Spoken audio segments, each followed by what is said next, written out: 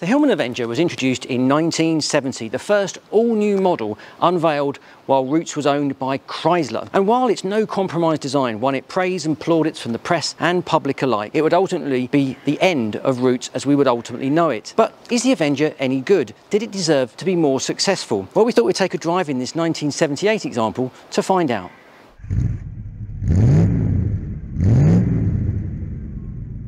But first, our friends at Lancaster Insurance are running monthly giveaways. You can win all sorts, from experience days to tools, restaurant vouchers and tech. So click the link below at the end of the video to enter their latest competition.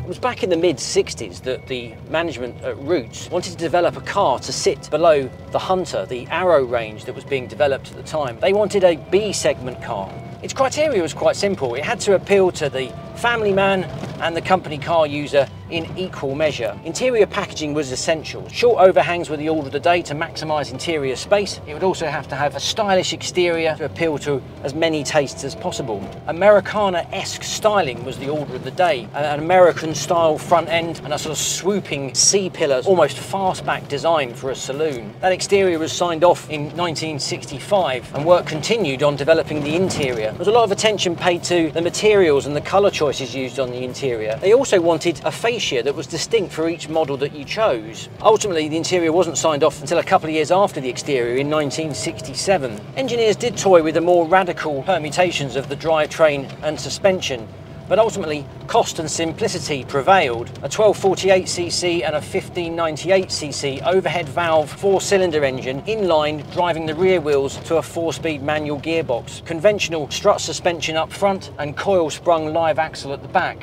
Not only did that help with cost, it also helped with manufacturing. It meant the Avenger could be assembled in different factories around the world, including in places like South Africa, where local content rules would have dictated it needed a locally sourced engine. Actually, Peugeot derived engine could drop into the front without too many complications. So the Avenger finally went on sale in 1970, slotting in below the Hillman Hunter. But unlike the Hunter, which would have also come as a Singer, Sunbeam and Humber derivatives, the Avenger was only known as a Hillman. The trim levels were Deluxe, Super and GL, the top of the range. A sportier 1500 GT model was introduced shortly afterwards, while the estate model came into being in 1972. In an effort to reduce costs and also bring out a more fleet-friendly bargain basement model, certain amounts of equipment were removed from the lower spec cars in 1973. Lower spec cars lost the standard front anti-roll bar. The disc brakes up front were replaced by drums, something of a retrograde step, I think you'll agree. But at the other end of the scale was the Avenger Tiger, with its distinctive Sundance yellow paint job. Its twin Weber 1498cc engine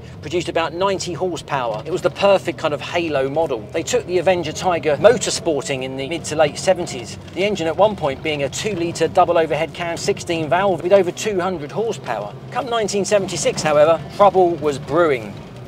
Chrysler, the owner of Roots at that time, was losing patience that its UK division was very much losing money. The cute, radical but ultimately unsuccessful Hillman Imp, produced up at Linwood, was canned and the factory up there was at risk of closure. The government intervened with a bailout plan, so the Avenger production moved up to Linwood, therefore saving the factory and some 25,000 jobs. The Avenger was produced at the Ryton factory in Coventry, so when the Avenger moved up to Scotland, Ryton started to produce effectively the Simca-based Chrysler Alpine. So all seemed to be well, but in truth, I think patience was well and truly on the way out. Chrysler ultimately sold its European operations to Peugeot Citroën, and that coincided with the Avenger getting a facelift to make it look broadly like the Chrysler Alpine, hence the revised front end that you get on this particular model, and the distinctive boomerang taillights of those early cars were replaced. That sale to Peugeot Citroën ultimately meant that the by then Chrysler Avenger became known as the Talbot Avenger at the tail end of 1979. In fact, my dad had a Talbot Avenger,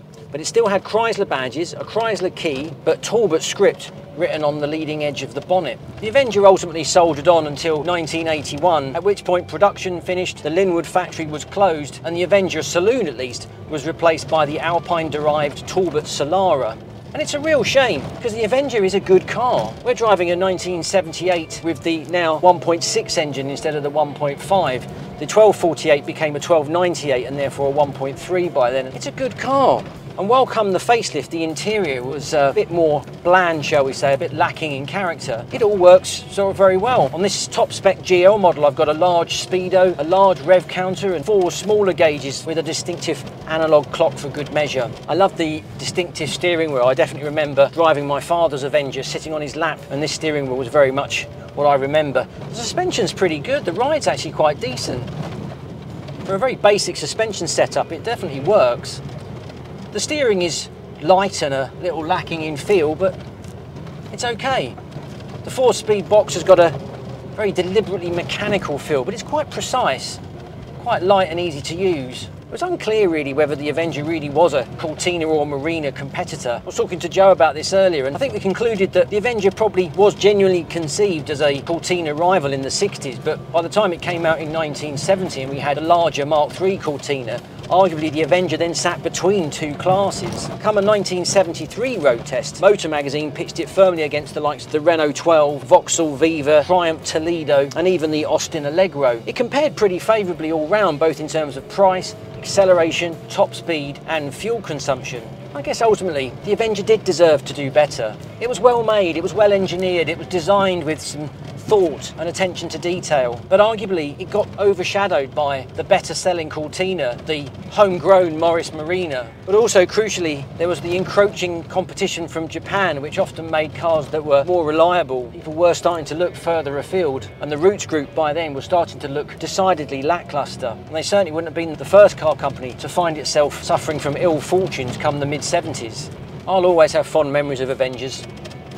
My father had 3 of them, a Hillman Avenger, a Chrysler Avenger and a Talbot Avenger, so it really evokes strong memories of my childhood. My mother's friend had a Hillman Avenger, which she subsequently left at our house while she emigrated to Australia. That Americana styling wasn't lost on us, and we pretended it was a kind of scaled down Dodge Charger. History should look kindly on the Avenger. They're super rare now, but well worthy classic car. One of the bests of its day. I just love it.